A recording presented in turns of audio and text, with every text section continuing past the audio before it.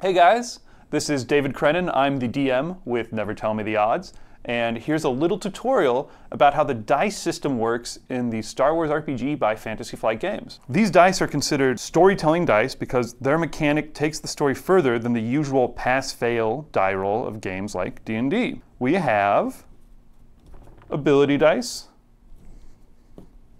proficiency dice, and boost dice, commonly referred to as the green, yellow, and blue dice. On the other hand, we have the difficulty die,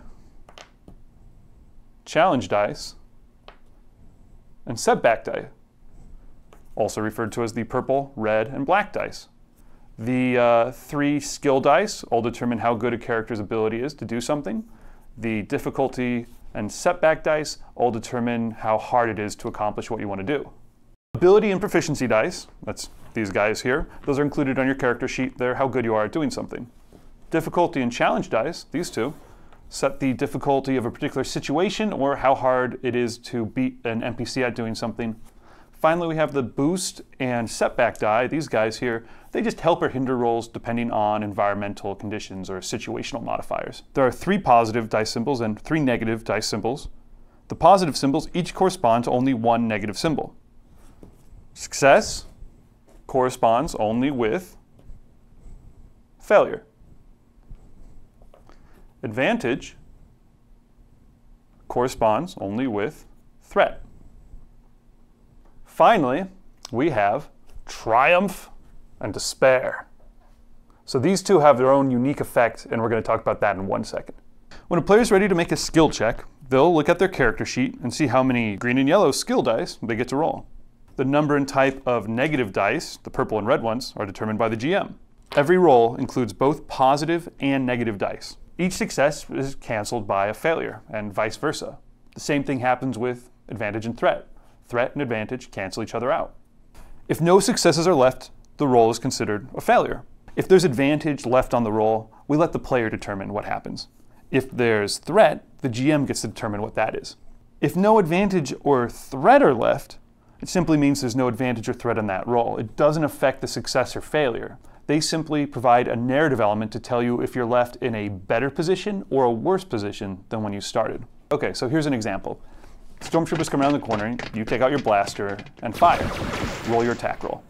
Your successes and failures cancel out and you're left with a success. It's a hit. Good job. However, there's some threat on the roll. So the DM gets to decide that the Stormtrooper falls backwards and triggers an alarm panel on the wall. Uh-oh. Finally, the triumph and despair symbols.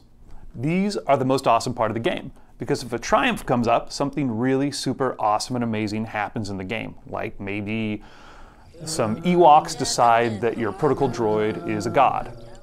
And if a despair comes up, something really terrible and awful happens, like maybe you lose your hand in a lightsaber fight. Just like advantage and threat, we let the players determine the positive symbol, in this case, triumph, but the negative symbol, despair, is decided by the DM. This is where it gets crazy, because a triumph and a despair do not negate each other. They don't cancel each other out, which means you could potentially have both of them on the same roll. Now, a triumph does count as an additional success, and a despair does count as an additional failure. And while those successes and failures can be canceled out, the amazing or terrible thing never goes away. So you could roll both of them, have them both apply on the same roll. It could even be a failure, but you could still have a triumph. It could be a failure and some threat, and you get a triumph. It could be a failure and a threat, and you get some triumph, and you also get a despair, and that would all be in play on the same roll, which is why this game is so great. Thanks so much for tuning in, guys. That's the tutorial. And if you want to see this in action, we actually play it every other Friday on the Saving Throw Show channel. It's Never Tell Me the Odds. Find the link below. 7:30 p.m. to 11 Pacific time. You can also join in the chat and actually influence the outcome of the game, just like these dice. So jump in the chat, say hi to us, and watch us every other Friday. Thanks so much, and we'll see you soon.